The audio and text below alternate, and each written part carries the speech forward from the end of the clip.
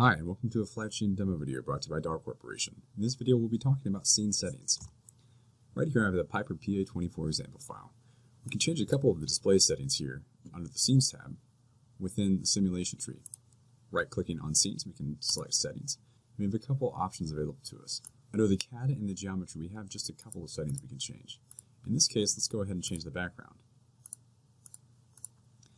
Now it gives us a little bit better contrast. In the upper right, we can see that the FlightStream logo is being displayed, and that's actually something that the user can toggle. So if you wanted to capture that within your screen or omit it, that is where you can select that.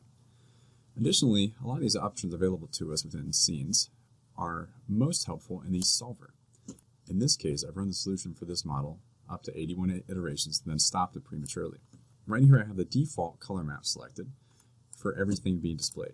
You can change that color map actually during or after the solver run, and the user can also scroll with the mouse wheel between all of these options. Right below, we also have the option to reverse the color map if that's of use. In addition, we have legend settings, just dimensions, thickness, and height. We have some solver options, which are defaulted with the symmetry plane being enabled and the lighting enabled. And the different wake options available to us include strands, which are by default selected.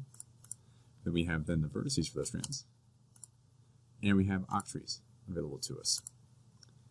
Over here we have a custom color map setting in which we can set the ranges. So in this case, if I right-click, go to coefficient of pressure, we can change this to a more reasonable limit for the aircraft.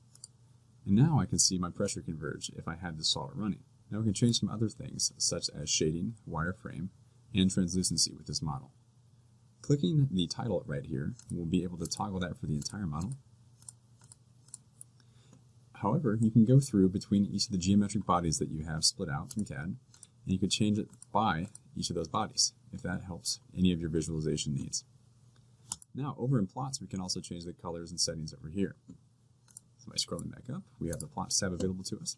I can change the background, I can change the grid color, I could also change the marker, size, color, fill, and shape with the pre-selected shapes available to us. Let's go in here and change the main wing solution. So let's change that to diamond. Let's change this to something that might be a little bit brighter. Let's say yes to the fill, increase the size, so I can see it a little bit easier. I'm going to go ahead and let's change the background as well.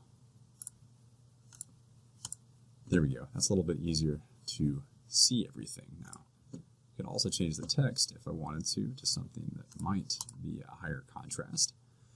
And now everything is available for us to use a screen cap. Now you can use your screen cap with your traditional operating system operations, or we can go ahead and go over here to the left-hand side, Scenes, right-click, and you can say Save Scene as New. So in this case, I've actually captured this window right here for Plots, and that is dedicated as Scene 1. You go over to Solver, and I can do the same. The same goes for Geometry and CAD, and the user can actually save all of these scenes. Now what's nice about doing it within FlightStream is that you can save these scenes over here, and when the user saves the file from the FlightStream environment, all these scenes will persist and keep with all the other files. That way you can select one of these, then you can right-click Scenes, and you can say Export to Hard Copy, in which case you have a bitmap image that you can custom name and place in whatever file location you wish.